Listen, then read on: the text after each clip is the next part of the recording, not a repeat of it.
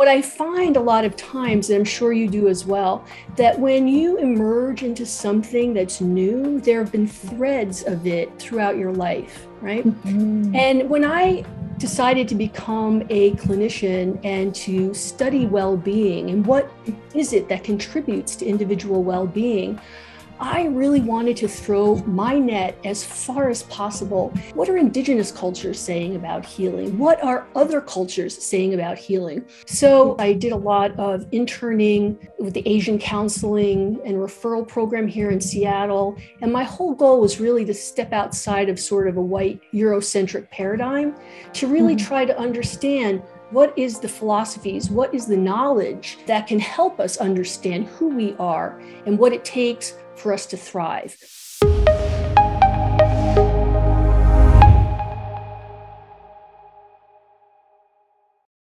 Welcome, everyone, to another episode of Meta Transitions. Today, we have with us Eva Papp. She is coming to us as a counselor, also a business owner, and she's going to be sharing with us, her story and I guess how you can transition. So, welcome, Eva, to our channel. Thank you. I'm excited to be here and share my story with you. Yes, definitely. All right, so let's get into it. What is your transition story? Well, I think I've had quite a number of transition stories, but I think the one that is most significant and most recent is giving up my practice of 20 years to transition into founding a school for women called the School of Dae Nova. And that's been pretty significant. And I am still in the process of lifting it up. So that's a significant and ongoing transition. Yeah, definitely. I could see how that would be different, right? To be in a career path for 20 years and then now being an owner of a business that's doing something completely different. I would definitely love to hear more about, how that transformation took place. If you had any stories that you can share with us. Oh, totally. Well, I wouldn't say it's actually completely different. And what I find a lot of times, and I'm sure you do as well, that when you emerge into something that's new, there have been threads of it throughout your life, right? Mhm. And when I decided to become a clinician and to study well-being and what is it that contributes to individual well-being, I really wanted to throw my net as far as possible to really take in the ideas, not just of the traditional methodologies of healing, but really what are indigenous cultures saying about healing? What are other cultures saying about healing? And so when I was in my graduate program, I designed an independent study to go study with the shamans in Siberia to really take a look at contextual psychology and what is it about healing that is contributed, what contributes to healing from the environment and the context of an individual's life, and then how much of our healing is subject to that context, right? So you move into a new context and what then happens, right? So I was very curious about these questions. I did a lot of interning with the Asian counseling and referral program here in Seattle. And my whole goal was really to step outside of sort of a white Eurocentric paradigm to really try to understand who are the contributors, what is the philosophies, what is the knowledge that can help us understand who we are and what it takes for us to thrive. So that's always been through my time as a clinician. And I have always made a big effort to study many different ways of perceiving human beings and what it is that we need. And I was always an eclectic therapist. And so my lifelong quest has been to understand healing in the broadest context.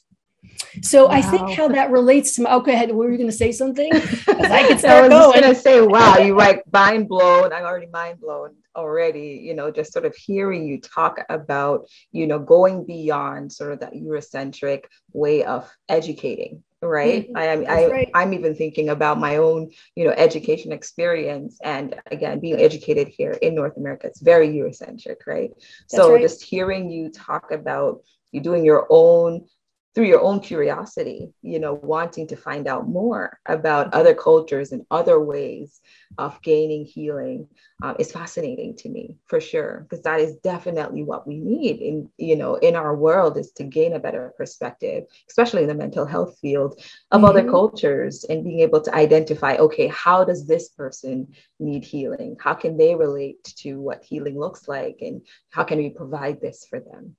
Right. And how do we make it specific to the individual we're treating so that we're not putting on, but receiving from and working with, right? It's a completely different perspective. And that just seemed extremely important. So throughout my whole practice, I was always trying to understand, because we center healing in this culture so much in psychology, but other cultures center it in religion, or center it in the community, or center it in nature. Right? So how do we bring all of that to our clients? So this very broad perspective that could really accommodate whoever walks in the door. So that's always been my mentality. And I guess it was even 4 years ago, a lot of times people step into their transitions because of a crisis, or something happens that pushes us down a new path.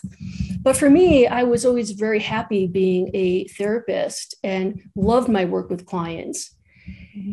But there was an unsettled piece where I felt like I was supposed to be doing something slightly different. And that part was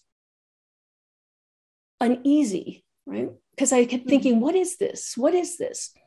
And so many times we had that feeling, there's something more for me, or there's something bigger or other, or what is it? And I'm going to say, particularly women can push that down. We have so many obligations. We're taking care of family. We're doing this, we're doing that, right? And we quiet that voice, right? Sometimes it is that voice that will take us to the transition to that higher place that we need to be, or that other place that we actually need to be. But it's not out of duress. It's out of calling for joy or calling for aliveness that we get brought forward into something else. And so really it was that kind of a situation that was sort of calling me to do something different. And I'm sure you've had that in your own work as well. I mean, you want to speak to that? Definitely. And my husband would say that, you have this uneasy, unsettling feeling, when you're going to level up. Right? That's right. And that's sort of what I'm hearing from you. You were in this place where you were doing so much, right, already, and you were happy with what you were doing, but you felt like there was more that you were being called to do. And there's that feeling of, but there's more I need to do. And there's an unsettling feeling there within that transition. And it sounds like you found what that was eventually. Yeah. And I imagine it's a little bit with your work with, your channel and your podcast, and, there's this other expression that's being asked of you, right? So I closed my practice and I thought, well, I really do want to work with women because I have this, I've always loved my work with men, my clinical work with men, for everybody really. But I do feel like there's this time where there's a great balancing that's starting to happen. And that part of that is the need to have a diversity of voices and women's voices elevated so that there is a balancing out point.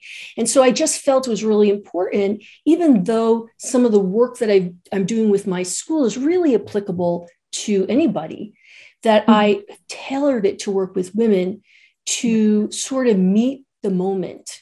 And that's how it feels to meet the moment. So first I thought, I'm going to be a coach and work with women who are high level, who, if I help them, their capacity to reach many is great.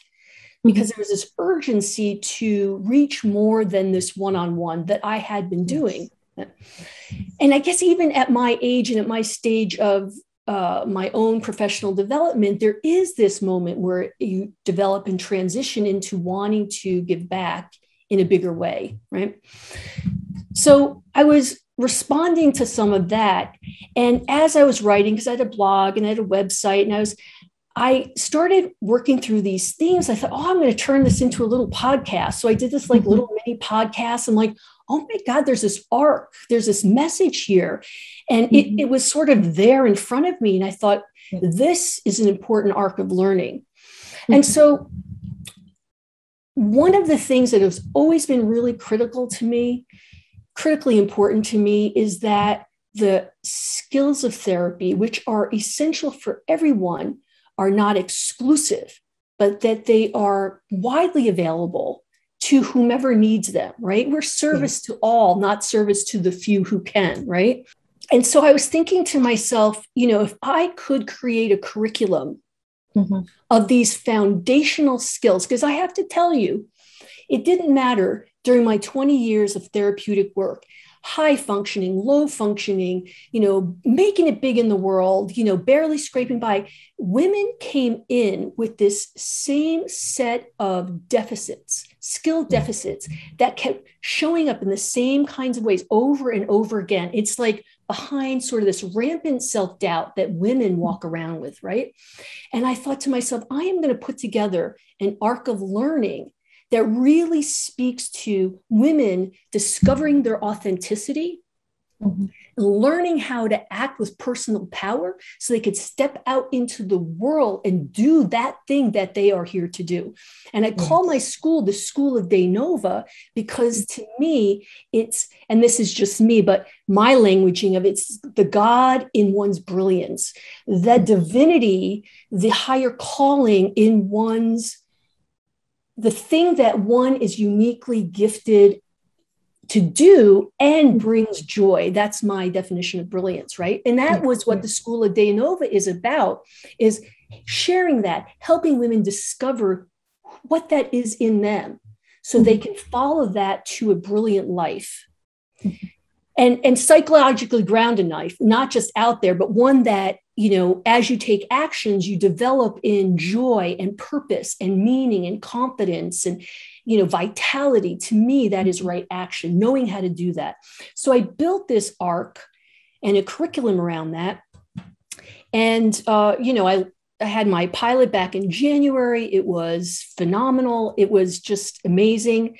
And so I am now in the second section of this, which is really empowering women therapists by supporting them to move into online teaching as a companion to their therapeutic work. Because, we all know one-on-one work, we carry a lot there, and, it's intensive, and it puts a real ceiling on the kind of money that you can make. And talk about a group of people that are like indentured servants starting out, right? Yes. Right. Yes. We pay the money for the schooling, and then all those years to create those hours. It's like, anyway.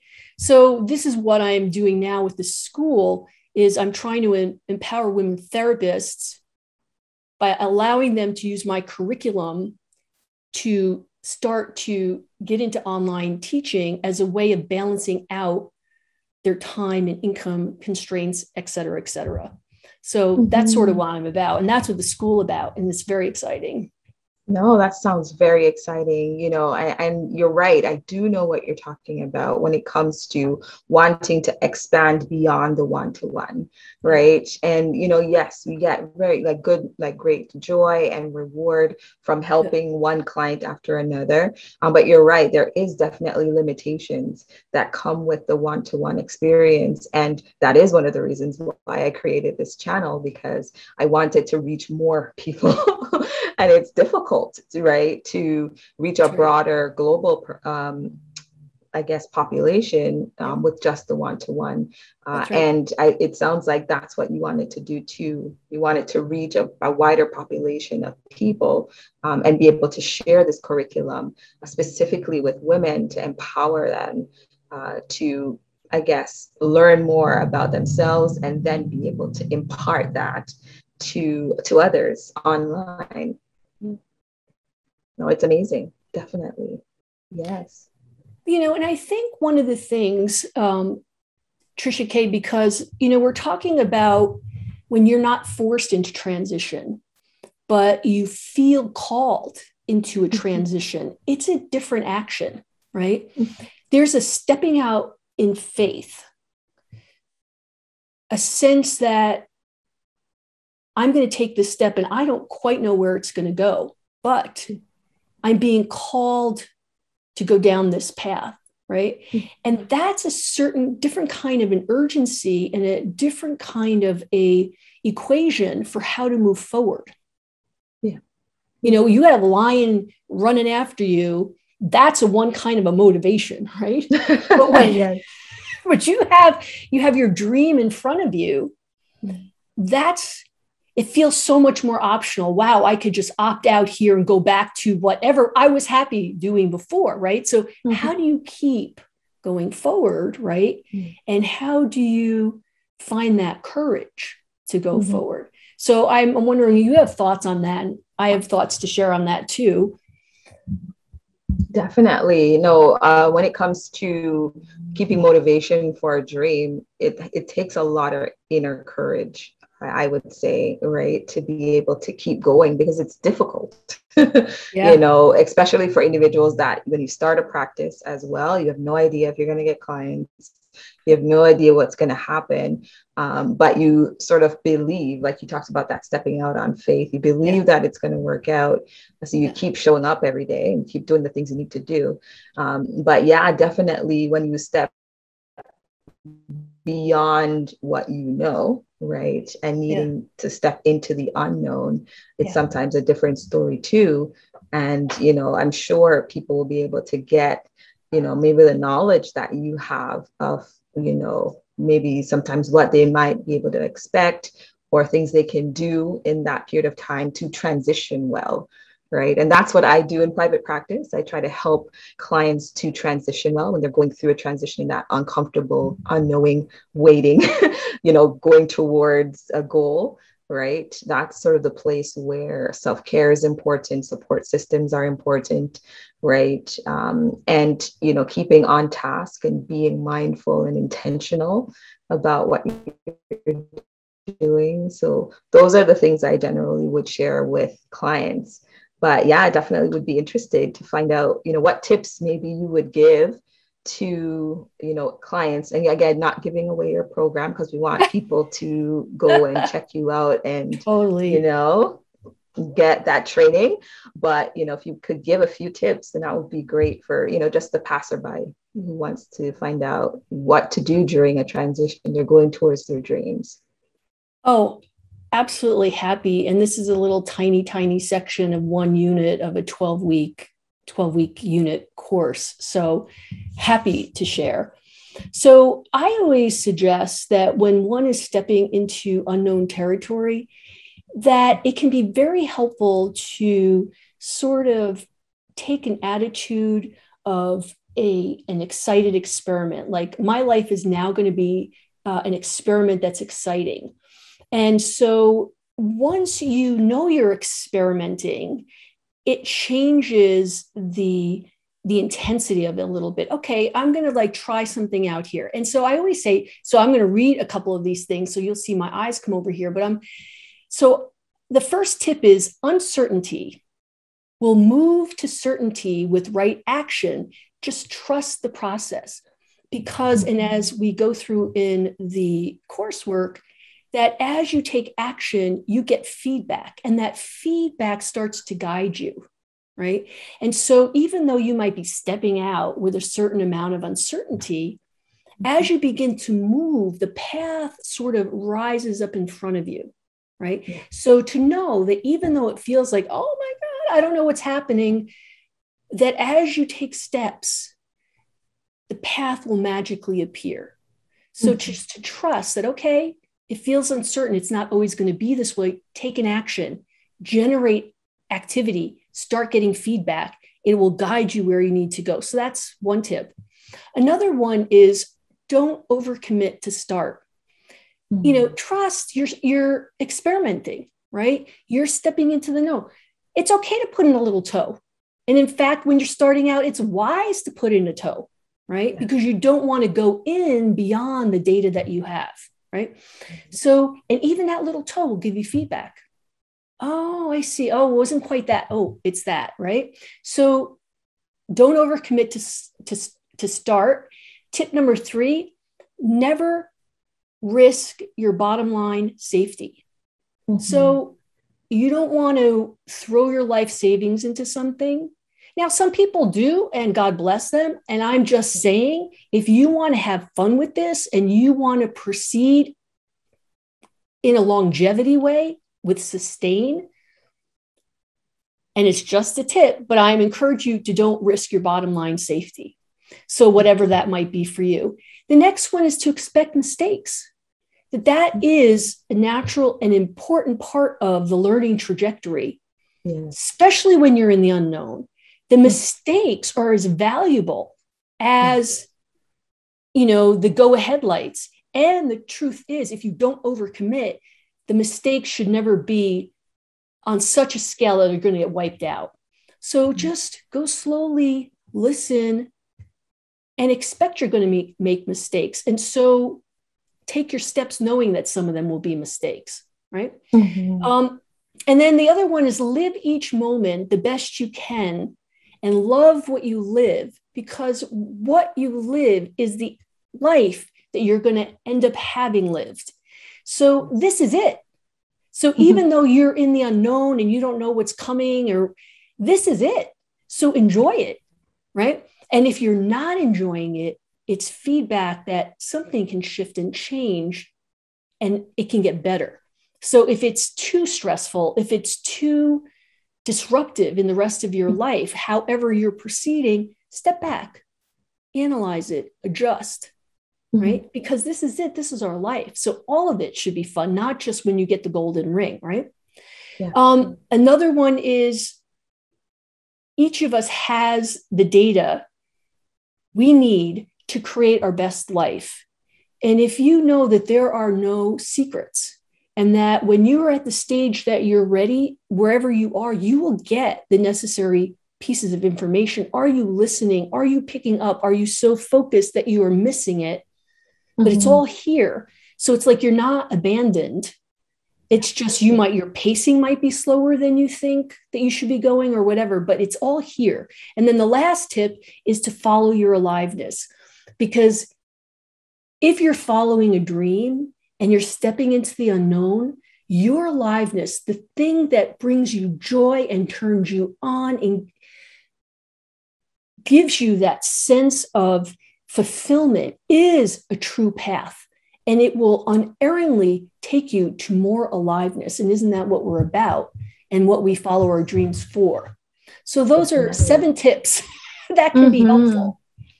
Oh, for sure. Like I'm already taking stuff away. And, while you were talking, I was trying to listen, but I've already started, zoning off into my own story, right? And you could tell that, you're such a good teacher because you're getting me to sort of, think about what you're saying. And it's so amazing, right? And when you talked about sort of that idea of knowing yourself and, walking into your true joy and living, your life right now, even though it's transitioning and changing, there can still be joy and peace in, what you're doing currently in that change, right? And it just reminded me of my own sort of story and how I got to be where I am today, and you're right.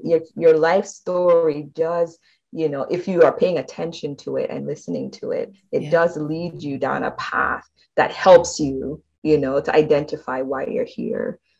And why you're doing what you need to do. So, sometimes it could be thinking about, okay, what is my life story? How did I get here? And that could also help you to identify where you want to go.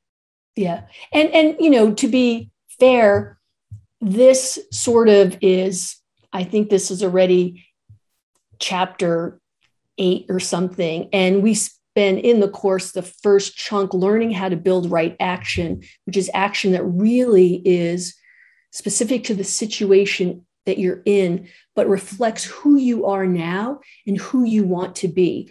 And so when one learns how to take actions, given our experiences and who we are, like what's happening now, what's happened in the past, how to bring all of that together so that we have the ability to create actions that not only respond to the environment, but to who we truly are. Once we get that nailed down, then we can step forward into the unknown because we know how to take right action that's going to help us avoid some of these pitfalls that come up when we're taking action, and maybe following a wrong dream or whatever.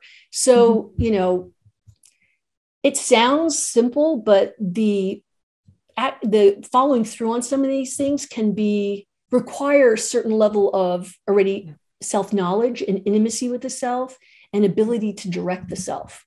So, yeah. Definitely. And I could see how your course would be amazing, for insight, for learning about yourself, for then, that foundation, to then be able to execute on the dream that you want to execute on. So yeah, I'm glad I had you here, and thank you for sharing, about yourself, your story, and your course. So, I think one of the key pieces is to, and when I mentioned this already, is, empowering other women therapists to use this curriculum to reach the people that they are niched out with. Because if we're all doing our good work, our work is going to be unique because we're unique and our communities are unique. And the way we speak to our communities and the needs of our communities are unique. And so part of this framework I built is something that clinicians can find themselves in. And then, once they're really adept at the curriculum, build out parts that speak to their community. Because the idea is that it's a tool for clinicians also to use to reach people who may not otherwise have access or be open to therapy because it's, the wrong paradigm for them. Yeah. Right. But if you have the right voice translating this work, then I believe this material could be helpful to a wide spectrum of women. And, maybe someday one of these clinicians is going to make a material for men or kids or whatever, it's built to be responsive to whoever it's meant to serve. Yeah. Yes, definitely. No, I appreciate you again for coming and for sharing this. And I know that, hopefully women that are watching, will seek out Eva and her services. Because this is necessary for, us as clinicians, especially, again, serving the population of women, to gain a better understanding of who you are and using those past experiences to guide, your niche and the clients that would be best served through your experience. Yeah. Is what I'm getting from that. Yeah. All right. So Eva, if you could share with the audience how they can contact you if they want to learn more about your program. Yeah, I think my website really is the simplest way to really get a sense of what's going on. And it's just my name, www.evapapp.com. And, you can always contact me directly. I'm always open and I love talking with individuals. So I think that that's the best way. And I also am pretty active on Instagram. In fact, that's where we met. Yes. So one can always follow me there as well, too. Yeah. Okay, wonderful. Well, thank you so much, Eva, for joining us. And, hopefully we'll do this again soon. Yeah, great. Fantastic. Thank you. All right, well, there you have it, folks. I will be putting Eva's contact information in the description box below. Please go and check out her program if you want to gain a better understanding of who you are as a clinician and, to reach that specific niche that only you can reach. All right, until next time, take care.